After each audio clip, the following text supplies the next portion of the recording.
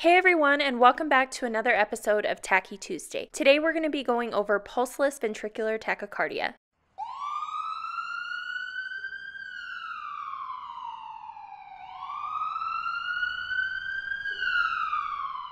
So looking at a definition, ventricular tachycardia is a rapid heart rate that originates in the ventricles of the heart when the SA node and the AV node fail to generate an impulse. So basically the ventricles are pumping so quickly that the typical amount of blood that's ejected during each heartbeat is absent. And that's where we get the term pulseless ventricular tachycardia. Quickly taking a look at some of the characteristics of Vtac, your rate is going to be between 100 to 250 beats per minute, and usually it's going to be on the more rapid end of that range. Your regularity is regular, P waves are not present, and your PR interval is not present. Your QRS complexes are very wide. Causes of Vtac can be heart attack or heart failure, previous heart disease or previous heart injury like a previous MI, hypoxia, hypokalemia, and other underlying health issues. And some treatments for Vtac without a pulse can include CPR, oxygen, establishing an airway, defibrillation, IV access,